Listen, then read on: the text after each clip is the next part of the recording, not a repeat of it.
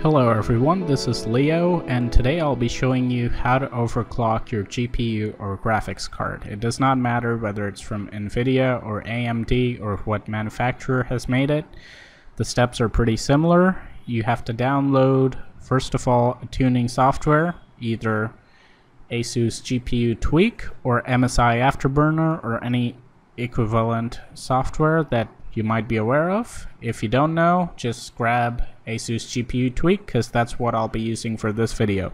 By the way, all the products that I'll be using in this video will have the links in the description, so you don't have to worry about finding them. So let's start off with GPU Tweak. Now before we start, I'd just like to make a brief announcement.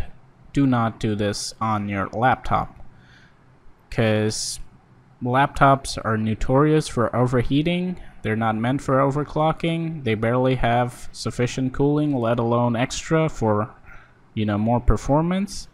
So just don't do it on your laptop. I wouldn't recommend it, because most likely at the end of the day you'll have a fried laptop, so just don't do it. Now for the rest of us who are fortunate enough to have a decent gaming build, we probably have GPUs that we can squeeze a little bit more performance out of by overclocking. So let's get started. So right now it looks pretty simple, right? Just push the sliders to the right. Yay, there we go, memory clock maxed out. And now we're ready. Now we're going for full performance. No, this is not how it's done. Don't do this, okay? So basically, you need to understand what you're doing before you overclock. It's not like you just move these sliders around like you don't know anything.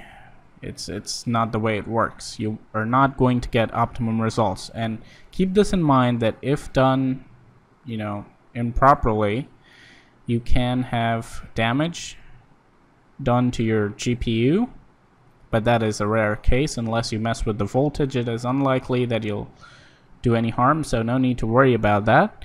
But if you do an improper overclock, most likely you'll get worse performance than before, so try to do it right. So first of all, what we're going to do is we're going to open up the graphs so that we can see our GPU temperature, because that is going to be very important. Keep in mind that the GPU temperature should not go above like 90 degrees, 80 to 90 degrees. It should never go above that. If it's going above that and you're still overclocking, most likely it'll just throttle down and you'll get worse performance and you might have issues. You might get a blue screen of death, so don't do that. Don't let your card overheat. So we're going to change a few things in settings over here so that we can see more settings or tuning options. So first of all, I'm going to enable the max GPU voltage and the power target. And after that, we'll just get back to the tuning section. And as you can see, we have more options. Now, the GPU voltage is an important area. Do not mess with this until, the need arises. Try to overclock without messing with this slider, but when you do realize that you're not able to get any extra performance and you're getting issues or blue screen of death, or your graphics card is just not delivering, that's when you start increasing this a little. Don't increase it all the way. In my opinion, you should not apply more than 1.2 volts over here, so change it within that range. Of course, this is different for different GPUs, but you never want to go beyond the safe limits. So first of all, what you need to think about is your boost clock. That is going to be your most important aspect. The more the frequency of the boost clock, the better the performance and the faster the GPU. So the idea is to get the maximum GPU boost clock and memory clock as possible while maintaining a relatively safe temperature. So you don't want to increase this, just like that, or, just like crazy, just put in a number. No, it's not how it works. Increase it in small increments, like check your default frequency. Like for us, the default is 1253, so I'm going to add, let's say, another 20. megahertz to the boost clock, and then maybe another 20 and maybe another 20, and that's how you keep going until you have problems, and that's when you know you need to go back, and that is your best setting. Now that's the same story with the memory clock. Now the power target is again something that you need to keep in mind. So what this means is your GPU is probably going to be using more power to give you better performance and to run at a higher clock speed. Once again, I would not recommend going all the way here, but you can use your power target. And this is also useful if you want to run your system with less power. You can actually do that as well. So it works both ways. Now the fan speed. This is another thing that is pretty important and people often miss out on this. Now usually auto mode will mean that the default fan curve, that's going to be what's going to be used to maintain your GPU temperature, which is not always the best solution. Sometimes it is a better idea to set a manual fan speed. So if you're having temperature issues, try doing this. Increase your fan speed and set it manually to a fixed percentage. Like let's say I'm going to do a 60% over here, so it's going to constantly run at 60%. And as you can see, by default, because I have the ASUS Strix, the card turns off.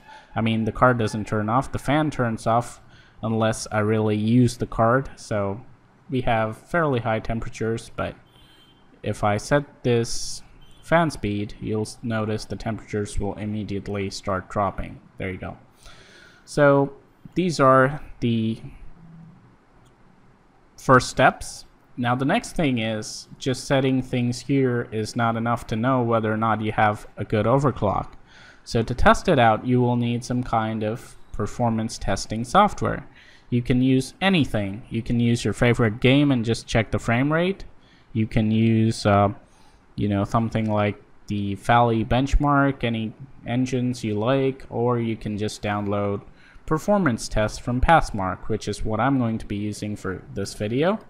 So let's go ahead and open performance test. This is actually payware, but you can go ahead and use the trial. It won't cost you anything, and that is just fine for what we're going to be using it. We don't really need anything else. So this is all you're going to need. Now let's get started. So I know that this GPU is capable of a very big overclock because I've used it. So I'm not going to go in the very small increments, but we'll be doing a very simple demonstration with, first of all, the default settings, and then we'll do our overclock. So right now we're back at default settings, and what I'm going to do is I'll run Passmark, and let's see what kind of a benchmark score we get with the default settings, so that we can compare that after the overclock and see if we're actually getting any benefit or if our GPU is just slowing down or overheating. We can keep these graphs open in the meantime. That'll just keep us aware of what is happening with our GPU. So I highly recommend this. If you're overclocking your GPU, get some performance testing software. You can use anything, use your game to benchmark, but do run a benchmark, because it happens very often that people overclock incorrectly and they end up running a GPU that actually performs worse and heats up more than the stock settings, and that just makes no sense whatsoever. So you want to test the performance to make sure that your overclock is actually doing you more good than harm. So let's get started. So I'm just going to run the test with default settings, and let's see what the scores come out to be. So after running all our 3D graphics tests, we have got a score of 8,941. So we're going to keep this in mind and see if we can make an improvement here by overclocking. So let's get back to GPU Tweak. As you can see, temperatures were pretty nice throughout the whole test. We're never hitting over 74, and that is with the auto fans. So now what I'm going to do is I'm going to do the overclock. So I'm already aware that this graphics card has a lot of potential for overclocking because it has direct CU2, which means there's the copper touching the chip, and then there's dual fans that run pretty well. So we have a pretty good cooling system, but you definitely want to check out the cooling system on your GPU. Is it a single fan operated cooling system? Is it a dual fan system? Is it a system with liquid cooling? So you need to understand that, and you need to be able to determine how much of an overclock it can actually take. And the temperatures are going to help you understand that. So for me, I'm just going to start with 1350, or let's say 1355. So that's a full 100 megahertz overclock. I'm not going to increase the voltage unless we see any performance problems. And as for the memory, I'm going to switch to 7510. And I'm going to set a par target of 110%. Now I do know that the fans ramp up quite a bit late on this GPU, so in order to keep temperatures really nice, although there's no problem here, I mean this is basically safe temperature, but to make this extra good, I'm going to set a manual fan speed of 60% throughout the test. And now we're going to apply these settings. And as you can see, all these settings are now applied. So you can immediately see the GPU fan go up to 60%. Now we're going to run the benchmark again and see if that has made any difference, if we're actually getting any better performance due to the overclocking. As you can see, after the overclock, we are getting much better results. Our score has jumped up to 9,364, almost by 400 to 500 points. So looks like we have a really good overclock. And taking a look at the temperatures, they have remained really low thanks to our manual fan speed setting. So we haven't gone above 66 degrees. And everything's running fine. If you are really looking forward to stress your card, you can go ahead and do a stress test, but I'm not going to do that. It's usually not necessary unless you really stress your GPU a lot.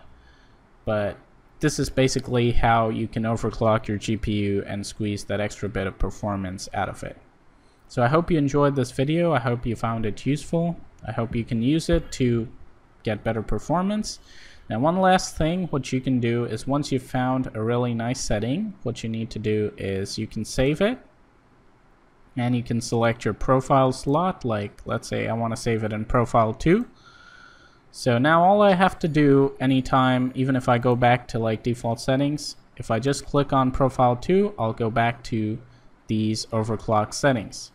So as you can see, we just switched back and forth.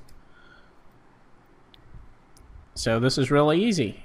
Whenever you're doing an intensive task or playing your games, you can just immediately switch to your overclock profile, and for the rest of time you can just go easy on your GPU.